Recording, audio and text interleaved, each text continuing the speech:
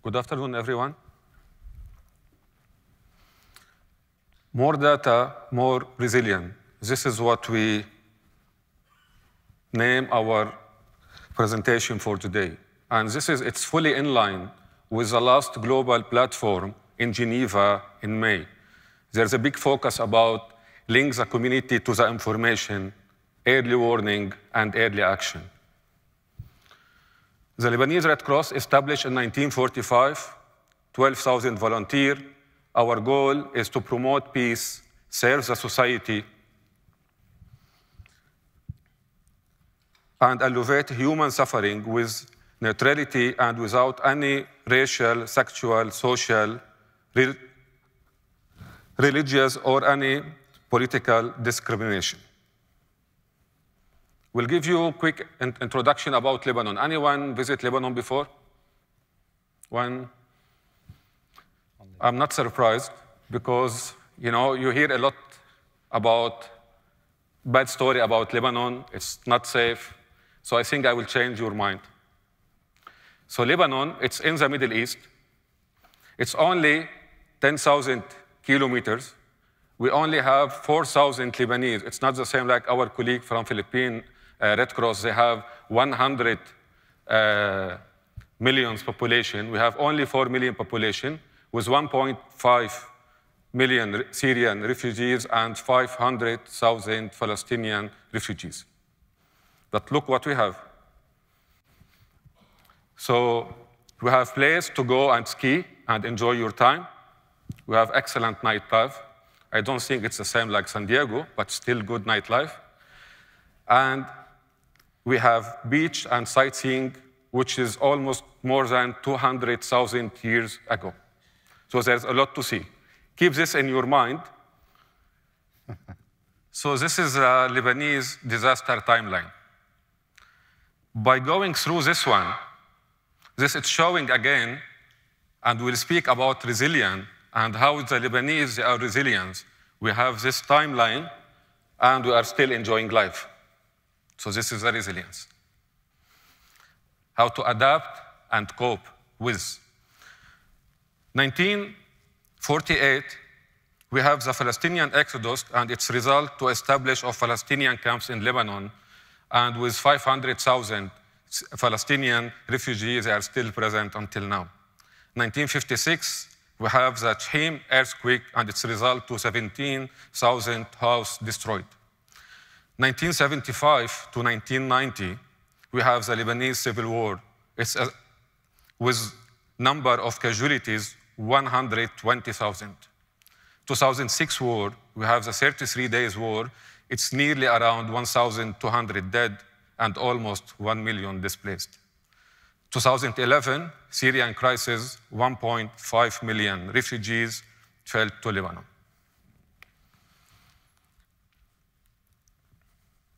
So I will show you a small video. This is an old video, but we found out it's really good to see it because it will give you good understanding about us. And improve livelihoods of the most vulnerable populations in Lebanon. Our vision, a healthy and compassionate community that values human life and dignity and encourages solidarity in action through a culture of volunteering. Our values, a humane, neutral and impartial national society that is accepted by all parties and that attracts and retains qualified and committed volunteers and staff. 46 ambulance stations, 12 blood banks, 40 medico-social centers, 32 youth centers, 7 disaster management units, 7,000 volunteers, 230,310 ambulance missions in 2013, 8,565 civilians trained in first aid, 25,723 units of blood given in 2013, 346,814 beneficiaries of the medico-social centers, 99,279 beneficiaries of the youth centers' activities, 24,090 Syrian refugees aided.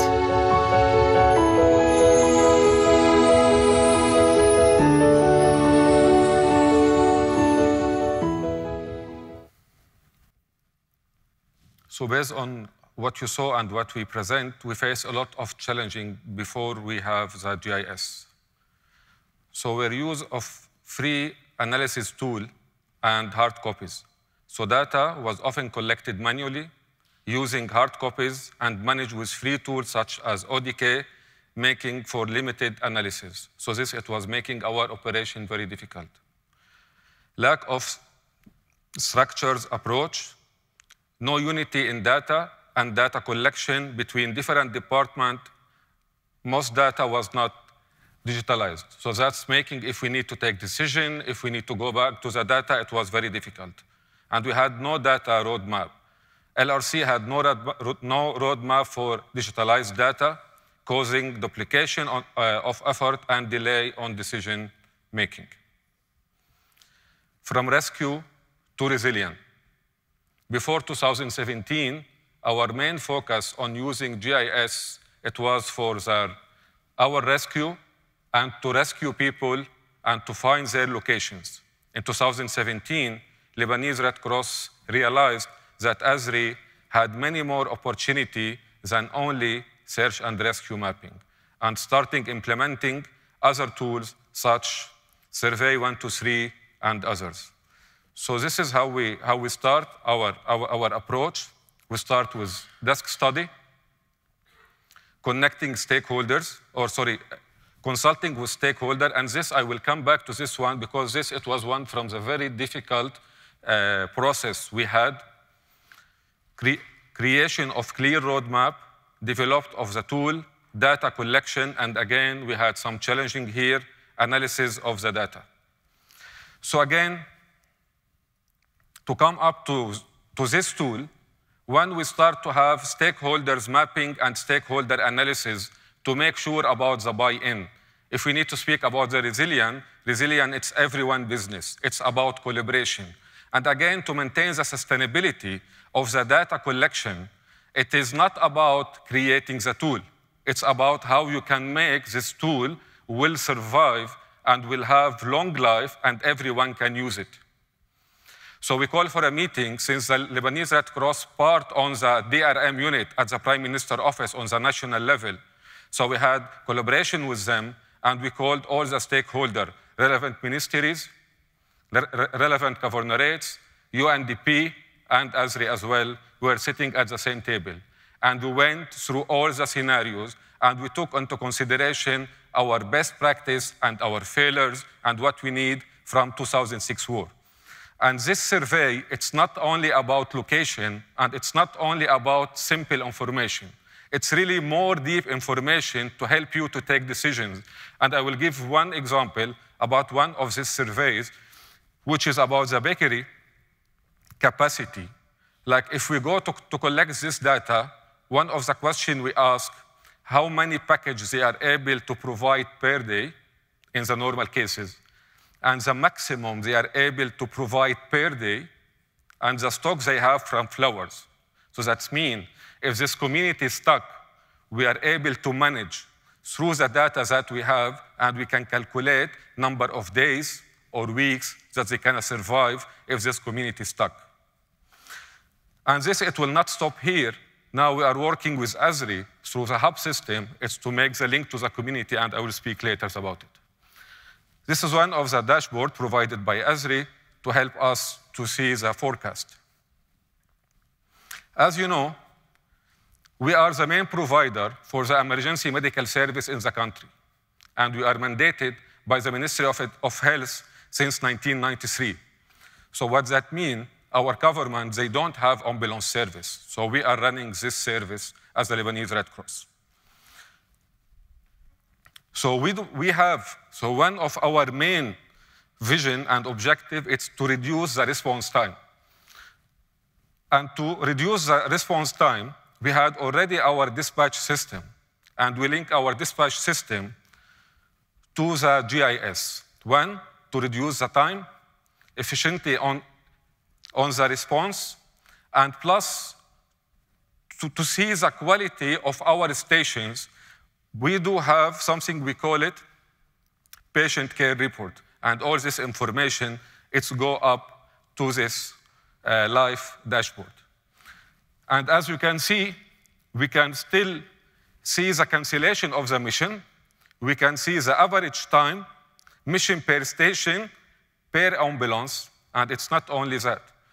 We can see per hours, like we can see, for example, one of the things that we have that we found, the big emergency, it's happening during the afternoon time. Since we do not have enough capacity, so it will help us to relocate our teams. So we have more numbers of the dispatchers during that time, and at the same time, it will help us to reallocate our ambulances to have forward ambulance time to reduce the response time. Very quickly on this one, again, you know, Lebanon, it's hot zone. We have sometimes boom, mass casualty accident, and still not only for that, even for the daily emergency. So before we face a lot of problem and challenging by finding blood types to the right patient. So now, as you see with these dots, we have the number of the donors and potential donors per type. It's linked not only to the headquarters of the blood bank, it's even for our branches, 13 branches all over Lebanon. So that means that if they have lack of blood storage, it will help them to choose the region and to go for blood drive. I will speak more about the life dashboard for the disaster risk reduction activity from my perspective as a DRR manager. Before this solution, my life, it was very difficult. I'm dealing with a lot of donors. And at the same time, we are working with the government to achieve the Sendai framework. You know, about 2015, 2030. So this one, we use the GIS survey 123, and we link it to the GIS to have the activity reports. So we can know exactly the number of volunteers involved, activity done, and the beneficiary, any equipment we distribute. And we are working with the Ministry of Education through the school safety, so we can exactly know through this dashboard number of activity conducted, per male, female, and per nationalities. It's not only that. Since we are working on community resilience, so community resilience, it's about to be risk-informed. And to be risk-informed, if you go to any community and you find out they are facing like hazard like earthquake, tsunami, flood, armed conflict, they will not be resilient unless you make sure that you cover and you give awareness to all of these topics. So through this system, we create career paths for the community members. And this system will tell us if this member of the community receive all these awareness sessions and training. And here I can say this community is resilient. So it's not about to speak community to be more resilient. It's how we are able to achieve more and safe disaster resilience community. Again, same approach like our colleague from Philippine Red Cross. We have the tool, it's Hazard Vulnerability Capacity Assessment. So now, as you see in this tool, so we have the multi-hazard assessment, plus on the survey 123 that I just showed to you, we have all the capacity. So our aim now through the hub system to give link to each of the local municipality and the local institutions and the key players to use this information, and here we can say they are risk-informed, it's early warning and early action. Because early warning without early action, it means they are not resilient. And to take this action, you need to have data, you need to have analysis for this data to help you to take the right decisions. So how we are able to do that? When we speak about collaboration, I mean, everyone will see collaboration, it's easy. But it's not easy, as we just said. How we are able to achieve that? Because of our present in the different levels. In the community, municipality, Regional, we mean the governorates, and on the national level, we mean at the DRM, at the Prime Minister's office. Top-bottom and bottom-up approach fitting to each other. So we go to the community, we listen to them, and we do the hazard vulnerability capacity assessment.